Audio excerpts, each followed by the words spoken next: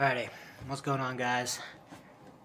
I haven't done one of these little vlogs in a hot minute. Been focusing more on the clickbait, physique update, short form type stuff. Just gonna go over a few things. About 18 weeks out from my third competition. Let's go, baby. Got this terrible tan line that I'm really trying to correct. Going to the pool. There's a local pool by my house, like 5 minutes away. And yeah, trying to correct this tan line. I think it's just going to make everything worse. Like, I think it's just going to make my shoulders tanner because they're already tan.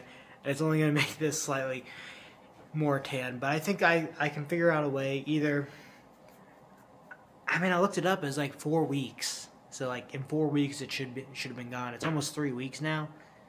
It's almost 3 weeks now, and it's still not. It's still visible, especially like when I go right here, dude. You can see it. It's pretty bad. I need to fix it. I'm gonna be screwed on show day. So, but I'm just playing, guys. Of course, I'm not gonna be screwed on show day. The tan that they give me on show day will help correct it all, anyways.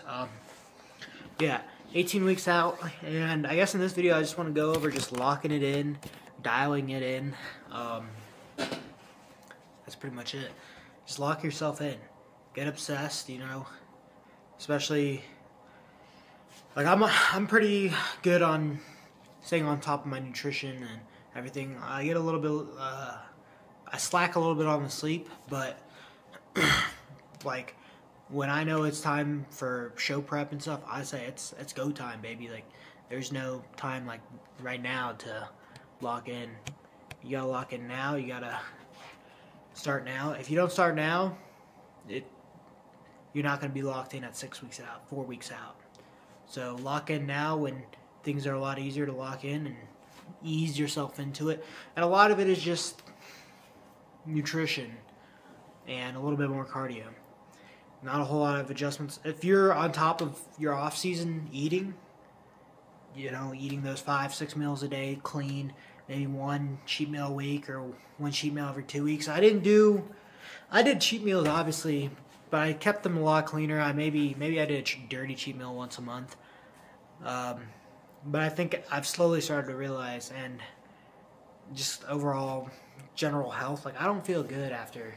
As much as I like eating crap, like crumble cookies, you know, and things like that, and all those sweets and things like that, I've slowly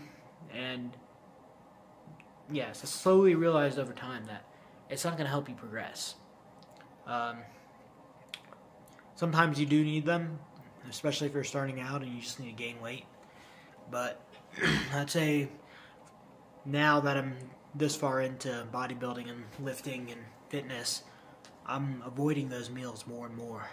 So just lock in, guys. I might put some training clips in. I'm gonna start doing full like training videos.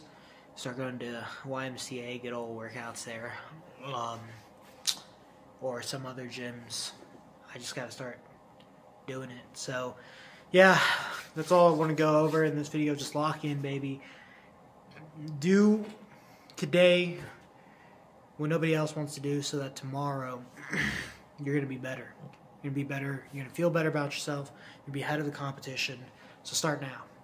So, alrighty, guys. I'll see you in the next video.